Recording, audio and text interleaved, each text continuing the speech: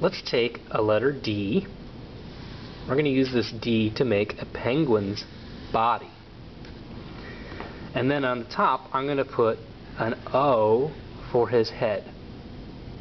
I'm going to make another O and another circle. I'm going to fill that in for his eyes.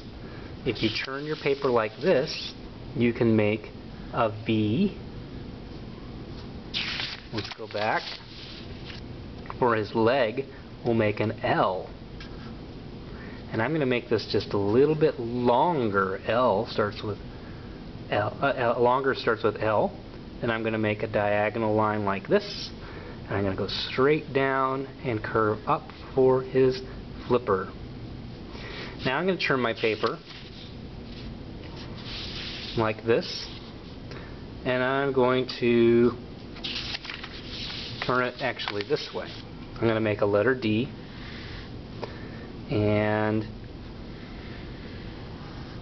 this is going to be a pigeon from Don't Let the Pigeon Drive the Bus. This is his body.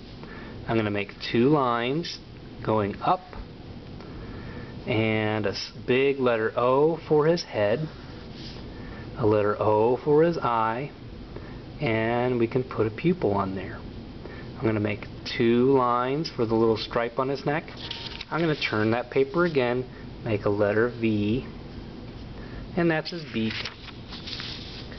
Then I'm going to make two lines for his leg, make a diagonal line, another diagonal line, diagonal line, diagonal line, and one middle toe like that. He needs a wing, so we'll go straight across and underneath. There's a couple things you can do to change it. If you want to make his mouth open, you can put another V here. If you want to make him tired, you can put a line across like that. That would be good for Don't Let the Pigeon Stay Up Late.